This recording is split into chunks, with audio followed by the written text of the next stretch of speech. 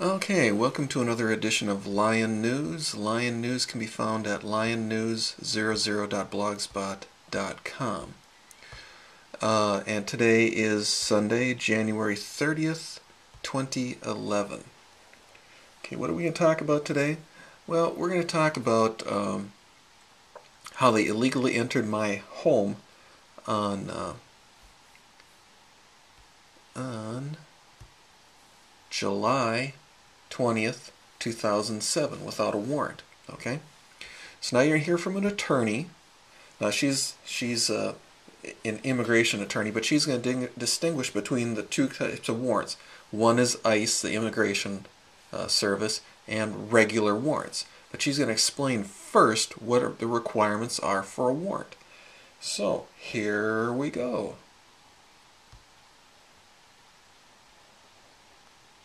The police only get to enter your home if they have a warrant. So I would re-emphasize what the 10 Rules video says, which is if they say they have a warrant, then you need to ask to see it. And if they don't have the warrant, then they don't have permission to enter your home.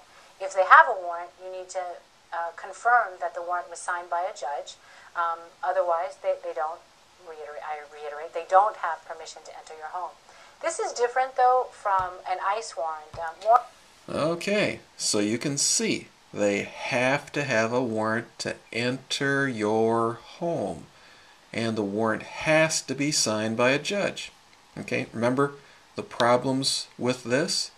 They showed at my door with a piece of paper claiming to be a warrant. Okay? Should have my name on it. Should have a judge's signature on it. Should have the correct date on it of July 20th, 2007. Okay? But what did they show up with?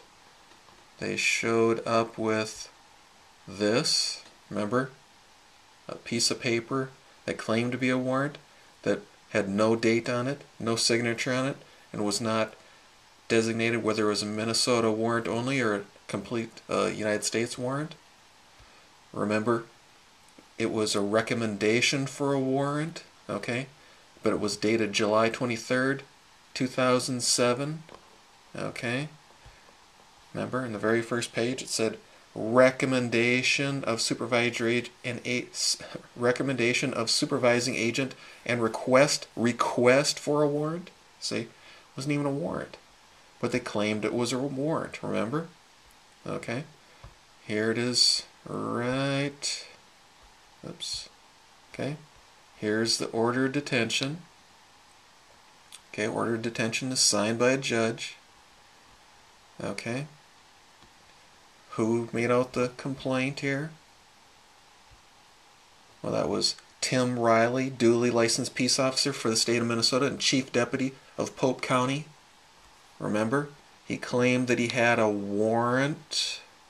Where is it right here? Pope County deputies James Ross and Forrest Hendrickson accompanied Agent Tempter to that location, whereupon they were greeted by Nemmers at the front door. Deputy Ross advised Nemmers of the arrest warrant and instructed him to step outside the door. The deputy then attempted to open the screen door, but Nemmers pulled the door closed and advised Deputy Ross that the deputy was under arrest for breaking and entering. Okay? Remember? He had a piece of paper that claimed to be a warrant but was not signed by a judge. Okay? Remember? No date, no signature. Okay? Plus, did he present the warrant at the time that he went up to the door? No. He did it after he was told not to touch the door, and he opened the door without permission, and I told him he was under arrest for breaking and entering. That's when he claimed that he had a warrant. Okay? But, according to this, it's a sworn statement from Timmy Riley here. Here it is. Subscribed and sworn before the underside this 24th day of July, 2007. Okay? He said, oh no, it was the other way around. Well, really, if that's the case, Timmy, then where is the warrant then? Remember? The one supposed to be dated July 20th, 2007? No idea where that is, right? Right, Timmy? Even though your little deputies got up on the witness stand and claimed that they had it. Okay? Ross and Hendrickson, yeah.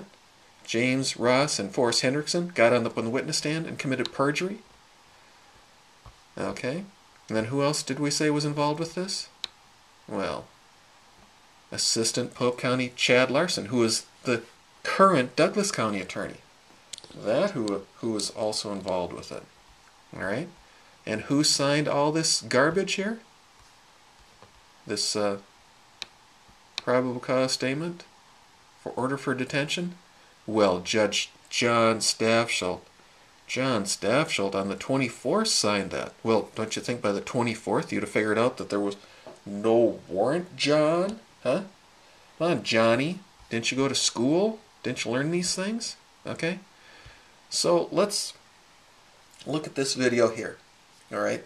Now this is going to explain the consequences of someone falsifying a police report. Alright? This lady was driving drunk.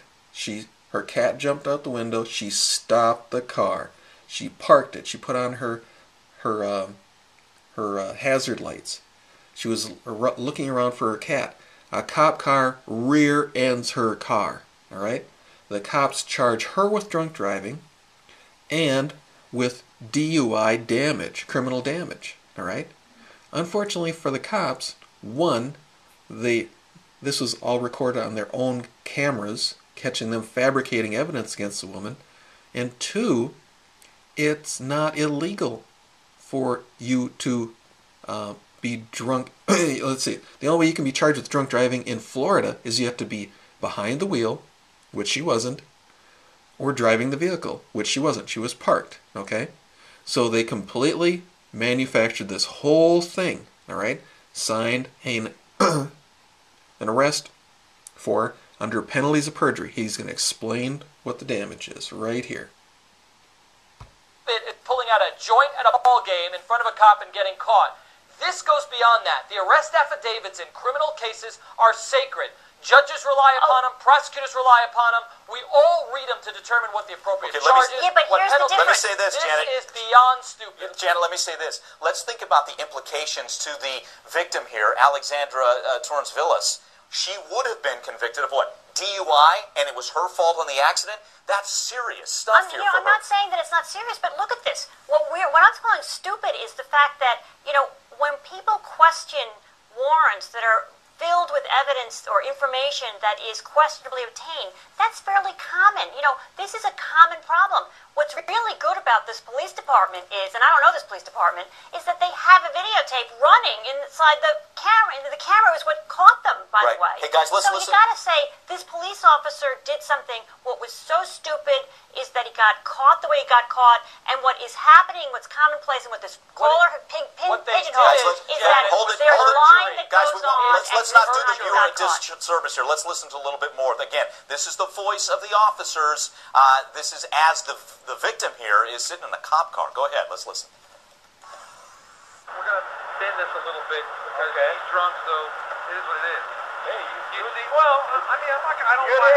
don't want you to make things up ever. That's wrong. But if I need to bend a little bit to protect the cop, I'm done. I mean, obviously, spin a little to protect a cop. I think we don't want to lose faith in law enforcement officers, right? And that really speaks to that. Faith in these officers Yes. who committed perjury by then taking their manufactured Walt Disney-like story, putting it down in writing, swearing under the penalties of perjury that all that's true, turning it in, and now being relied upon by the court. What they did was perjury. The average citizen would go to jail for it, Janet. Guys, Why 15 just seconds each. Punishment. What should be the punishment? Janet, 15 seconds. Go. They are probably going to lose their jobs. The question is, are they going to Probably. lose their pensions? And the answer is, there are far more difficult crimes Okay. committed by public officials. Mark, They don't 15 lose their seconds. pensions. Mark, what's the They should punishment? lose their Got it in pensions because they're 15 working seconds. people. If Janet lets me talk, I got 15 seconds.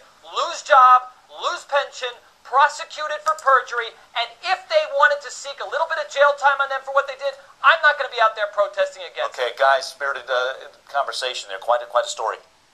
Okay. Perjury, you heard it. Lose jobs, lose pension, lose all sorts of, lose your freedom, go to jail. Yeah.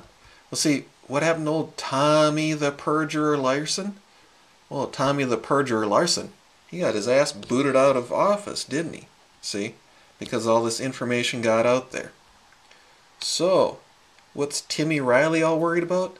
Well, Sheriff Timmy Riley is worried about the same thing. See? He's worried he's going to lose his job for the exact same reasons. Because he was involved in perjury. Alright? And this one, remember here? Remember how Tommy Larson, I just clicked it off there, I can't get it back, was lying about a phony trespass case? Oh, whose was that? Oh, that's the current county attorney, Neil Nelson. Remember? He got Sheriff Tommy the perjurer Larson and Mary Teresa the perjurer Latola to get up on the witness stands and commit perjury? And why did he do that? Oh, because Judge John Staffshelton and Judge Seibel needed a favor because they were being exposed as corrupt. They were harassing people for using the law library. And they were using the law library to file complaints against them. All right? Now, this is a quote from Prosecution Principles. An attorney who is straight as an arrow in a DUI might become crooked as a corkscrew in a murder case. George R. Deckel, Sr., Prosecution Principles, a Clinical Handbook, page 30. Oh, well, you know, old Neil Nelson, he became crooked as a screwdriver, a corkscrew here. There's no doubt about that. See, he figured he could make it as the county attorney. Well, let's see how long you stay as county attorney there, old Neil. Now see, look, he's not only is he the Pope County attorney, he's still the Glenwood City assistant attorney also. See, the hogs are all eating out of the same trough there. And see, now look at old Todd G. Roth. Okay, now he's the assistant Pope County attorney. Yeah, and he serves as assistant city attorney for Glenwood. See, so these hogs have a monopoly on prosecution in Pope County. Not only in Glenwood, but in Pope County itself. See, these guys are as crooked can be. They're as crooked as a dog's hind leg. Alright? So we'll see how long these guys stay in office. Because remember, we got evidence of them involved in malicious prosecution, fabricating evidence. Oh, jeez, all sorts of stuff. Remember, and if they're involved in suborning perjury, putting perjurers up on the witness stand, boy, I don't know how long they're going to stay in office there. See, so we'll find out how long old Chad Larson's going to stay up in Douglas County, too. See, he's so much of a little bitch, he doesn't even want to put a picture up on the Douglas County, website. At least Chris Carpin had his picture up there. See, this guy is so scared of his picture getting up there because who's going to use it? Oh, I'm going to use it. I'll guarantee you I would use it. All right? Too bad, Chad, I already have your picture. So, again, the thing is you need to document these crimes of these corrupt local officials. All right? Doesn't matter how old it is. It can be a valuable weapon. A lot of this stuff, like I said, it's 2007. Okay? It's still an effective weapon. All right? The perjury, the malicious prosecution by Neil Nelson, geez, that's in 2009. You know? Still fresh as a daisy here. See? So there's nothing to worry about there. See, all this information, 10/15/09, right there. See? All fresh. All can be a very effective weapon. You can run these guys out of office real quick. All right? Well, thank you for your time.